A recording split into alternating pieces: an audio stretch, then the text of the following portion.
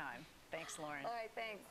Now, they've already made a name for themselves on the big screen, and now they're taking over the fashion world. But new ads starring teen actresses Elle Fanning and Haley Steinfeld are causing quite a bit of controversy.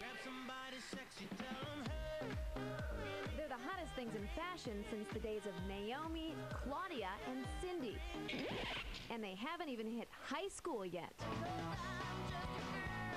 You heard right, fashion is going gaga over preteen stars Elle Fanning and Haley Steinfeld, who both landed campaigns for mega fashion labels this fall. Check out 13-year-old Elle in these shots for Marc by Marc Jacobs, and 14-year-old Haley's ads for Italian label Miu Miu.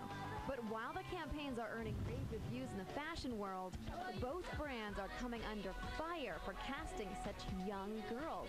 At the same time, Elle's older sister Dakota is stirring up even more controversy for her provocative perfume ad for the Marc Jacobs scent Oh Lola. I know that you want the candy.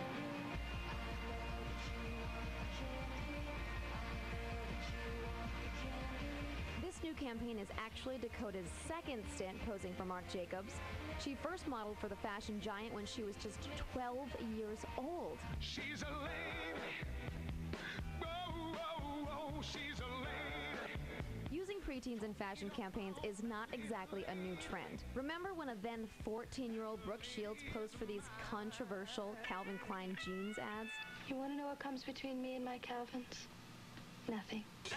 And plenty of high fashion models start young. In fact, the new fall Prada ad campaign features 13-year-old model Andrea Hardin.